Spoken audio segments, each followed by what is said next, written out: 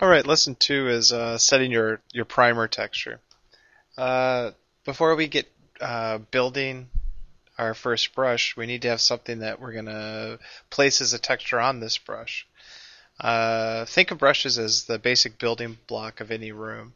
If you look around the room right now, you'll see that there's essentially 6 walls. Well, 6 brushes if you think of this room as being like a video game.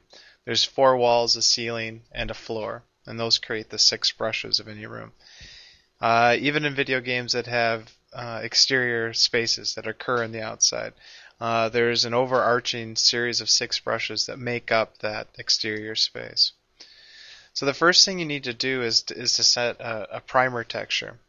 It's tempting to use the number of kind of interesting textures, or to create your own kind of custom texture. But I like to think of a primer texture as being like a coat of primer on a house. The primer lets you see where you need to paint, and if you get in this habit of using a primer texture, and it doesn't have to be the one that I use, but a primary texture that kind of helps you see where you need to tweak your level and kind of where you've missed. It really helps you catch problems. So let's go to the texture browser. If you'll look in Hammer here on the right side column, you'll see your texture browser. If you hit Browse, you see all the textures that occur in the video game. You see brick walls, and as we scroll down further, you'll see concrete walls. You see windows and windows that have been blown out. And as you go further and further down, you'll start to see other textures that occur in and around the game, from corrugated steel. Sorry, that took me a while to get that out. To kind of acoustic tile ceilings. I mean, just about any texture or every texture that occurs in the game is available here in the browser. What you need to do now is go down to the bottom of the page and you'll see a filter there.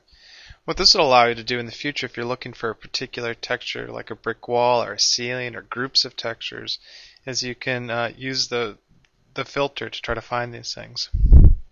What we're going to look for is the texture that I like to use as a primary texture, which is the no draw texture.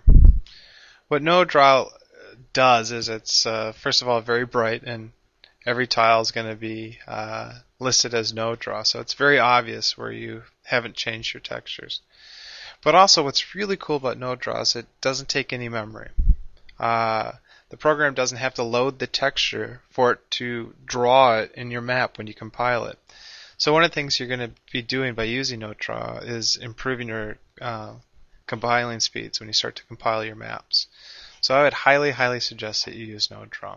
So just double click it and you'll see now it's set as your default texture.